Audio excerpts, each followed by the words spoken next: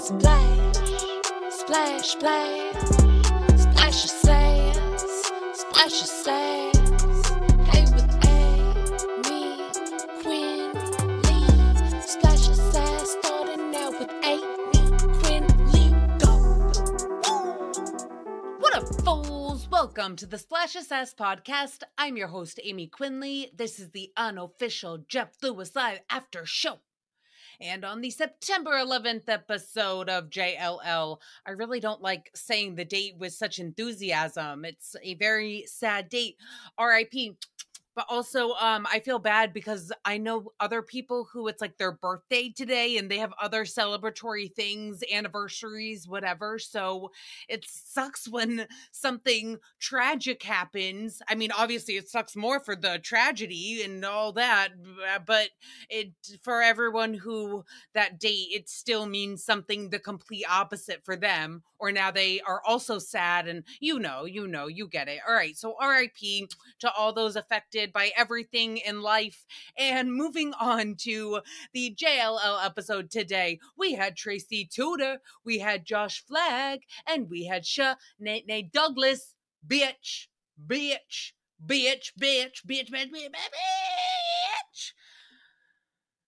Okay, so we start off by learning a $1 million listing Los Angeles production secret, which was bound to happen. I mean, we have 2 out of the 3 stars of the show in the studio, so yeah, something's gonna slip out.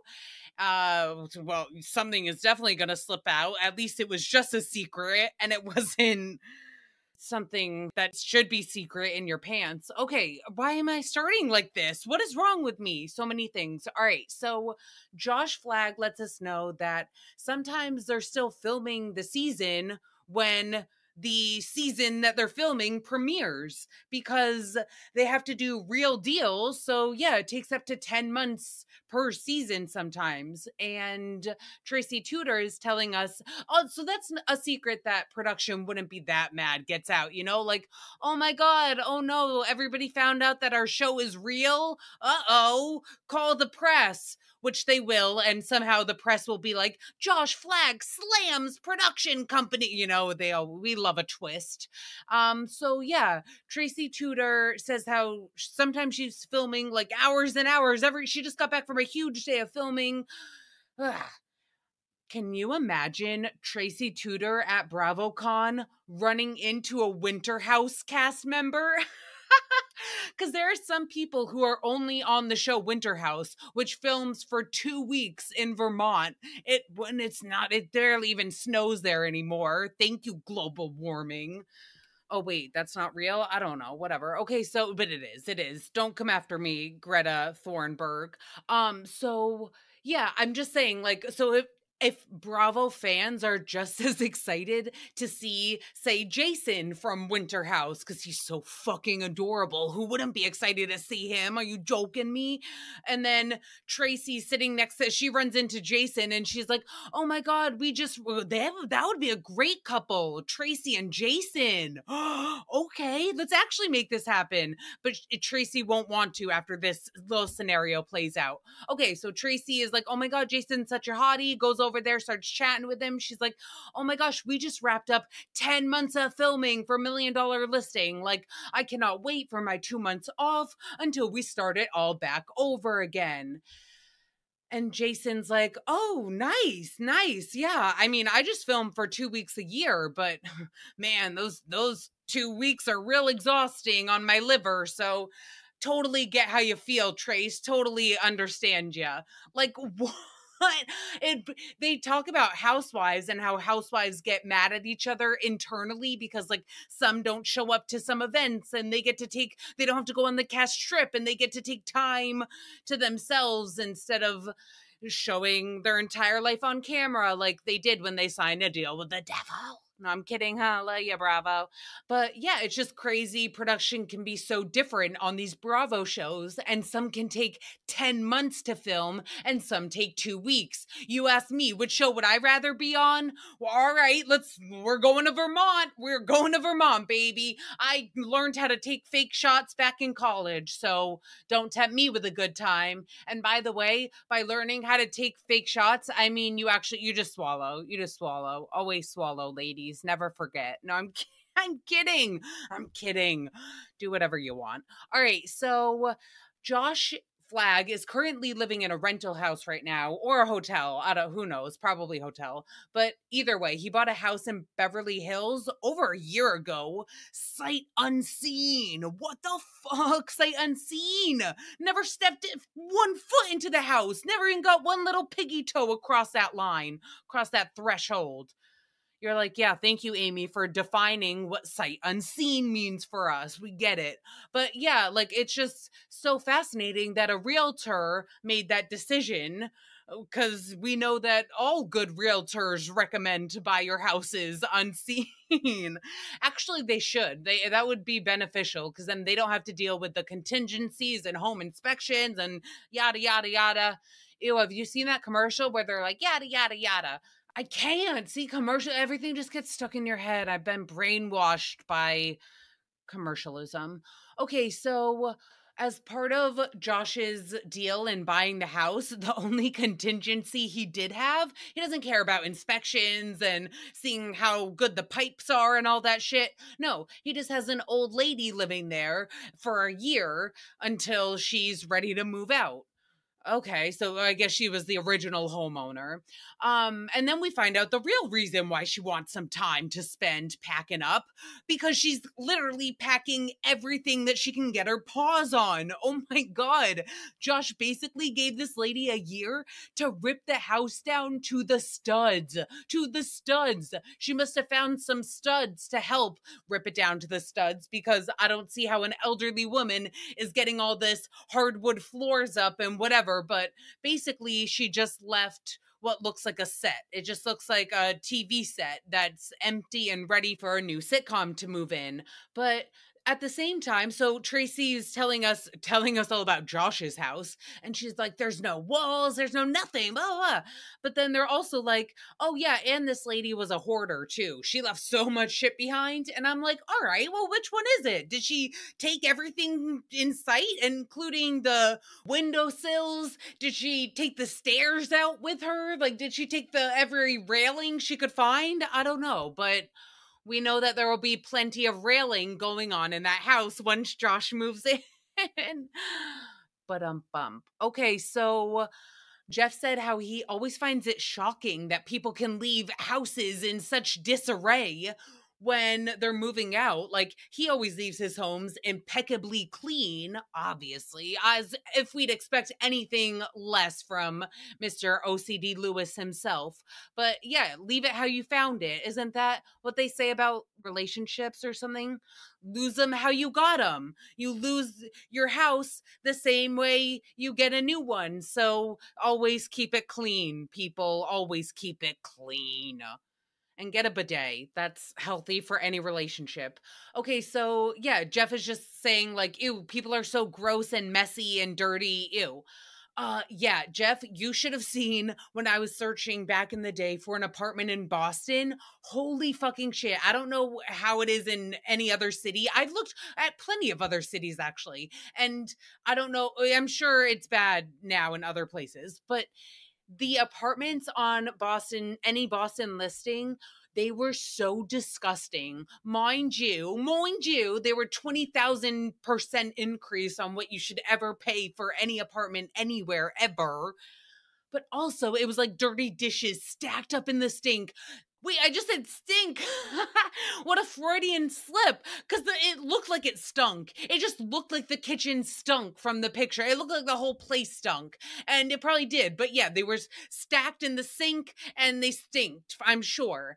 And they would clothes everywhere. Clothes on the couch, on the bedroom, all hanging on the lamps. It was like Are there savages that live there? Like, what the fuck is happening? To the point where I would respond back to, and real estate agents would be posting these listings. And I, of course I would, my petty ass fingers typing away a tier 1 email. And I would be like, aren't you embarrassed? Talking about Sebastian Maniscalco. Aren't you embarrassed? Like, how can you be making me try to pay $2,000 for a studio apartment covered in shit? It's covered in human shit. And he was like, yeah, take it or leave it, bitch. Like, what else are you gonna find? And I was like, you're right. You're right. Nothing. Like, they all look like this. It's disgusting. So yeah, Jeff, I agree. Like, even if you can't afford a cleaning service, you know, at least a little Lysol. It never, karma always comes back. All right, people. So Jeff is also renovating his house, just like Josh, but Jeff's is going to take forever, of course. He has to get everything approved through official historian boards or something. I don't know. But he says that they won't be moving into the house for like at least another year. Woof. But Sparkles the Clown, she's starting her mermaid mural in Munro's room next month. Wait, that sounds like a tongue twister if I've ever heard it. Munro's mermaid mural. Say that 10 times. Munro's mermaid mural. They should play that game in the morning with Munro. She would love it. I can't do it. You try. Okay, so Tracy made an excellent point by asking, like, I thought Munro was over mermaids and into dolls or something. Whatever she said. And Jeff was like, no, she's over dolls and into butterflies and mermaids now. But great question to bring up, because wouldn't by next summer, won't she not be into either? She won't be into either. She won't care about dolls, butterflies, or mermaids. Like, how can Jeff expect Munro to still be into the same mural that's being painted in October for when she moves in next year? Like, it's all, kids are like cat years. They move in cat years, you know? They grow, especially when they're younger, they grow 7 times the rate in 1 year. So as an adult does, we're good. We can move a little bit slower. So yeah, she's not gonna want it. I'm sorry. I'm so confused about this timeline. Like, Jeff, how are you not thinking this through? To me, the mural should be one of the last steps, not the first. Like, give it time to simmer. Give it time to simmer. By next spring, it's gonna be a huge new movie out or a huge new something. There's always something new. We know this. Yeah, but what do I know? What do I know? Nothing. I do know that Tracy Tutor, she might be getting a visit from the Popo today. And it's not because she stole a car in the Hamptons accidentally. No. This is for something else. So Tracy had an issue with her daughter a few weeks ago and let us know that her daughter got fake IDs. And they were all like, what do you mean? Like, where do you get these IDs? And Tracy was like, I don't know. You just, actually, no, that's not true. Right away, Josh Flagg named a street. He was instantly, he's like, oh, Pumpernickel Lane. And we were like, what? And he's like, that's where I used to do business. That's where I used to sell the fake IDs that I made for kids back in the day. Josh Flagg is one of the kids that would be making the IDs and selling them and being like, look at all these losers fucking buying fake IDs, go get shit-faced at the club. And all those kids are like, oh my God, look at this loser sitting in his room making us fake IDs. But then Josh is really just like making stacks of money, bitch. I'd be one of the girls in the club with the fake ID. Yeah, okay. Shocker. But so Tracy lets everybody know on live air that they got 10 IDs shipped to them in the mail, like 2 for each kid in case they lose them. You always need backups. All right, this is the part where the police questioning might come in.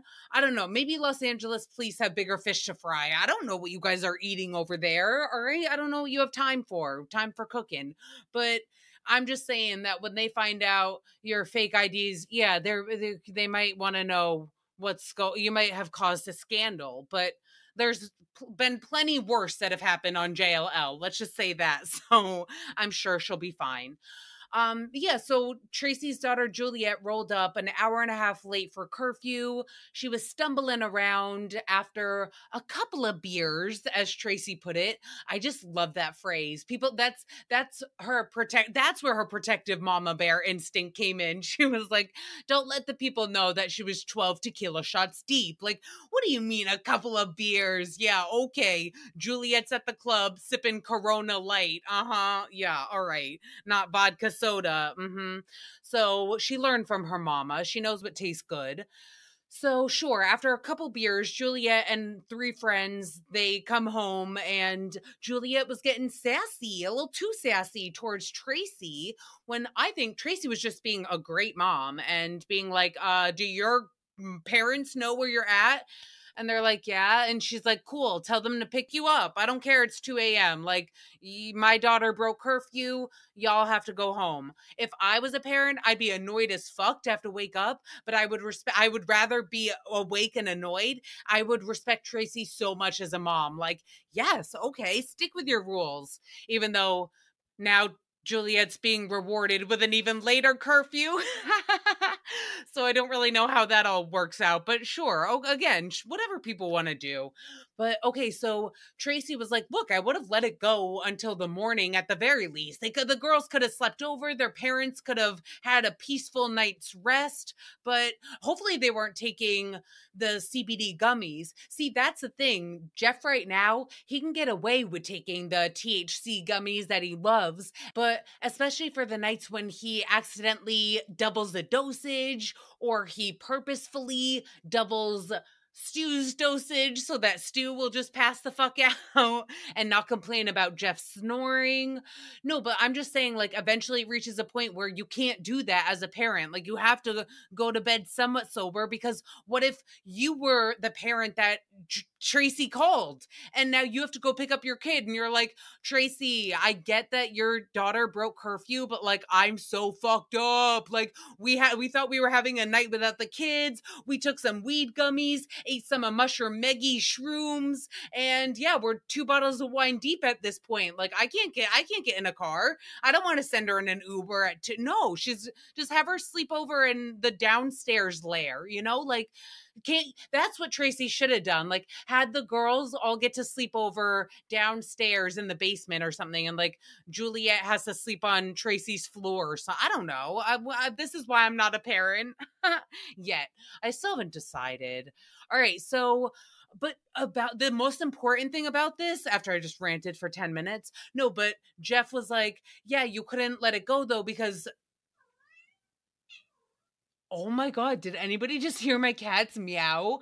Finnegan.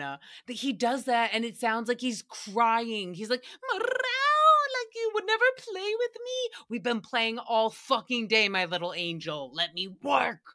Let me work. Let me work. Hi, cutie. All right, so Tracy was like, yeah, but Juliet wasn't apologetic. And Jeff was like, yeah, she was just a little bitchy. And Tracy was like, yeah, she was being a little bitchy, but more than that, she was being a little cunty. And Josh Flagg, wicked quick, he was like, oh, so you can use that word? You can use that word at this point? You guys, and then we just blew right over it. Do you remember their feud? Their feud on the last season of $1 Million Listing? They got into a huge fight about their friendship because I'm pretty sure it was Juliet that Josh on the phone, he called her a cunt. And then now Tracy's on live air on Jeff's show a year later calling that same daughter a cunt. And I get it. It's like, yeah, I can call my daughter a cunt, but my best friend can't call my daughter a cunt. But I mean, if you're going to call your daughter a cunt, then I think your best friend should be able to call your daughter a cunt. Like a cunt's a cunt. I'm not saying that she is a cunt. I don't even know her. I love you, Julia. I love you.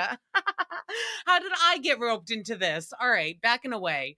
So Jeff and co went to Santana. Santana, are you for real? Oh, you forget about Horace, forget about it.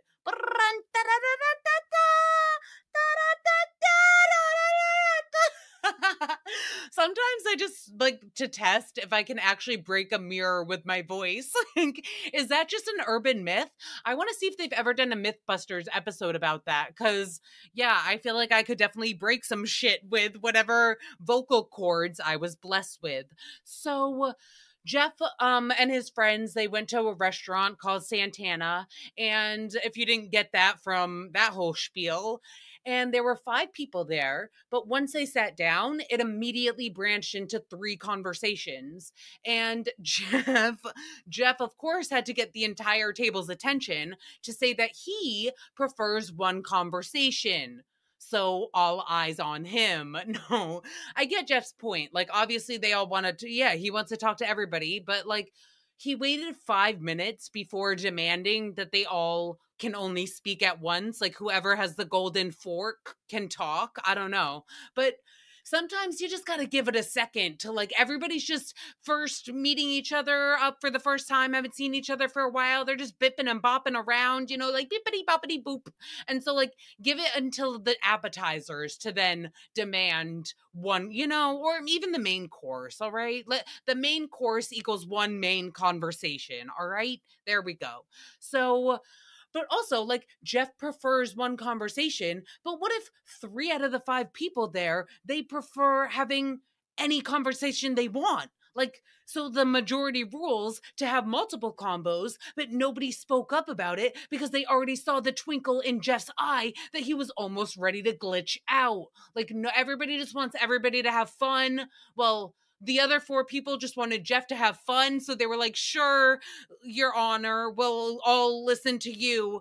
But Jeff was like, look, it was all fine. We all had a great time and had one conversation. And Shane was like, yeah, because everyone was fucking scared. We were all too scared. And he was there, so he would know. So then it moves on to Jeff hating when people can't read the room whilst telling stories.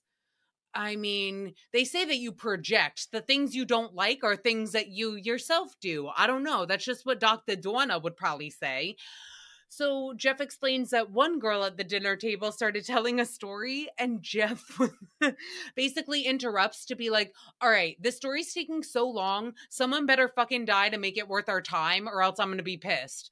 And so no one died, so Jeff was pissed. They ended up being a heroin addict, but it wasn't worth it. The payoff was not the payoff was not worth their invested attention.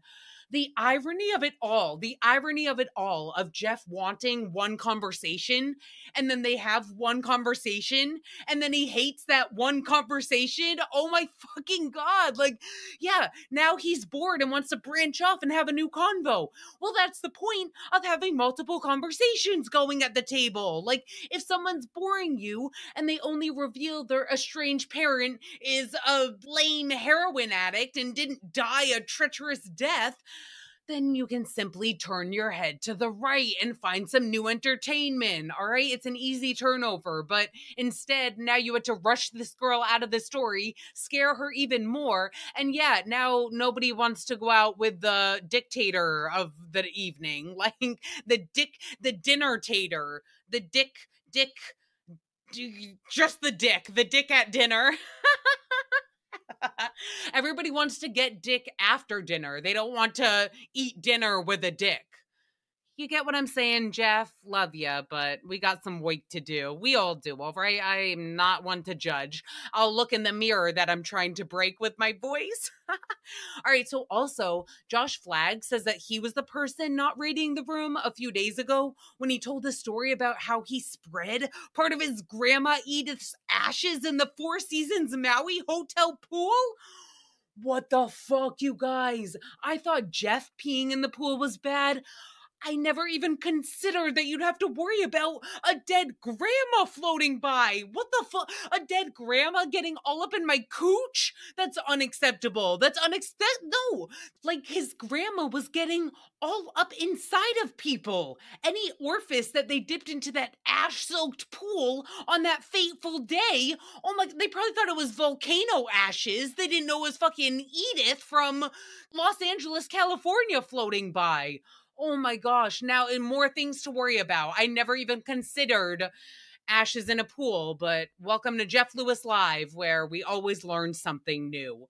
So somebody else called in to let Tracy know that their daughter was misbehaving at one point and nothing they were doing worked. So eventually her dad threw her shoes into the woods, and that's what taught the daughter the lesson. Because the shoes that her parents bought for them, then her parents threw them in the woods. So then the daughter had her parents buy her new shoes, and then that was the lesson. She got a new pair of new shoes out of it. I was a little confused on that one. But I was also a little distracted because I was watching this video of an orangutan. Of course. And I was talking about being distracted, multiple conversations. I'm having multiple conversations in my own head at every single moment. So an orangutan in an Australian zoo, it picked up a possum, a stray possum that got into the exhibit, and the orangutan was like up on this platform, and it picks up the raccoon and just chucks it wicked far, and like the possum's just flying in the air like a meatball in the sky. It's finally raining meatballs, except it's splattering raccoon guts, R.I.P. And all I could think about is how many football quarterbacks were so jealous of the arm on that chimp watching that video. They're probably like, damn, did you see the spin that raccoon had?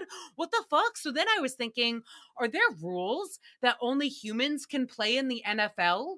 And if so, is that discrimination against other species? Like, what if I want to, I'm just getting at the fact that I want to represent this orangutan and be its sports agent and try to get a deal with the NFL after seeing its amazing raccoon toss. So, yeah, I'm going to go look into that. And you guys just have the best fucking day ever. We will be back tomorrow for another recap. Hopefully by then, I'll have the orangutan sign the motherfucking deal. But either way, we'll be back. I love you guys so much. Bye. Splash, splash, splash, splash yourself.